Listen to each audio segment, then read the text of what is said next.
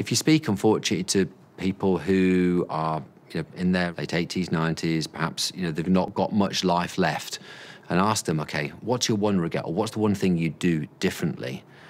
Almost unanimously, what everyone says is that they wish they'd lived their life more purposefully. It was, apparent to me, if I looked to my father, looked to previous generations, that you were really defined by your work. I was pretty aggressively pursuing my career, which led me quite quickly to an ambition to move to New York, because that's where the bigger jobs were going to be. It was going to have more influence.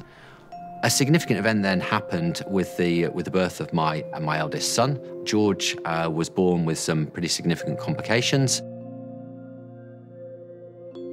The brain, our most complex organ, is the least understood, and epilepsy, many people, would say, oh, well, he'll grow out of it. I've got friends who've grown out of it, and sure, and thankfully many children, many adults do grow out of epilepsy, but there are a population that unfortunately don't and will have lifelong complications. And for George, that's left him now. He's 12 years old. He has a mental age of about 3. He can say a handful of words. We hold on to those words dearly, and every day, every week that he learns a new word is a celebration for us. It's a totally different celebration to we thought we would be having with a 12-year-old, but it's hugely important to us.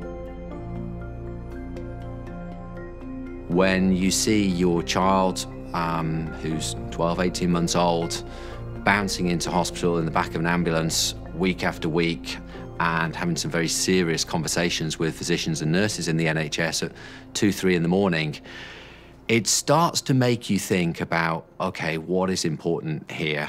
And that's when I really went on, I think, a personal journey about what is it that's really important to me, and what am I here to do? What is the impact that I can have? I think purpose to me very simply means having a crystal clear vision on what it is you are here personally to do, and why you exist, frankly. I don't see it being any more than that, but it is hugely, hugely important.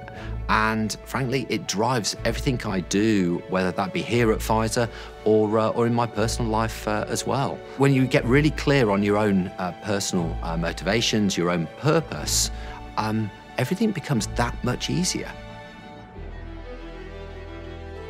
It's about transformation, not tinkering. And it's those 3 words that really drive me. And what I mean by that is, my running, for instance. I'm a serious runner. I don't tinker around the edges of running sort of once or twice a week or so. I run to compete. When I come to work, I want to be a central actor. I want to be a central lead in this organisation to create the change. It's that transformation that really drives me, and I think it's exciting to tackle that full on and go for big change rather than messing around in the edges.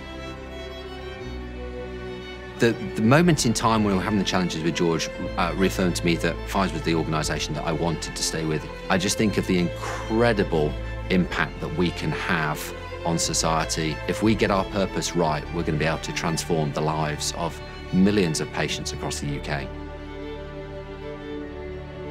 Without purpose, frankly, you will not achieve the aims of your organisation. You've got to really dig deep into the heart of the company, and why does that company exist?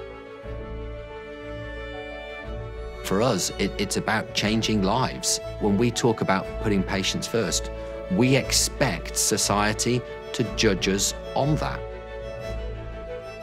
The challenges that we all face are far too big, they're far too complex for any one party to solve in the future. It's going to require us all coming together, certainly those of us that have a common goal, and partner in a way that perhaps we haven't done in the past.